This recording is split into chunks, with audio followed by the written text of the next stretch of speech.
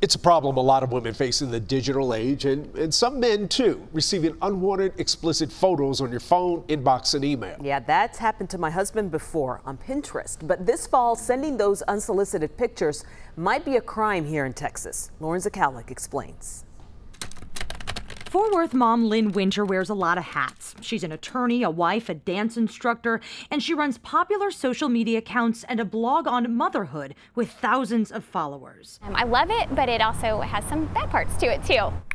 Those bad parts come in the form of unsolicited lewd photos, usually from men. You do get some photos, nude photos and pictures of body parts that you don't ever want to see outside of your own marriage relationship. She says she gets 5 to 6 a week. It's disgusting. Via Instagram alone. It's a norm, and it is sad that we have to just accept that.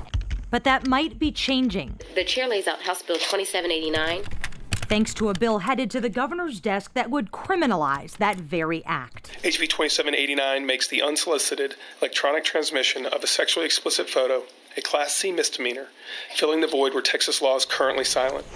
Representative Morgan Meyer says the new law would address a, quote, modern and sadly growing problem across digital communication platforms. SMU grad Whitney Hurd, who's the CEO of dating app Bumble, spoke in favor of the bill in Austin and said a recent study of Bumble users showed 1 in 3 had received an unsolicited lewd photo. If indecent exposure is a crime on the streets, then why is it not on your phone or your computer?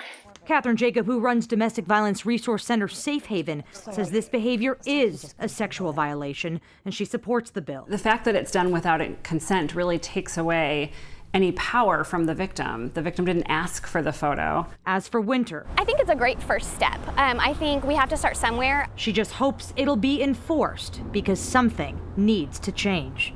In Fort Worth, I'm Lauren Zakalik.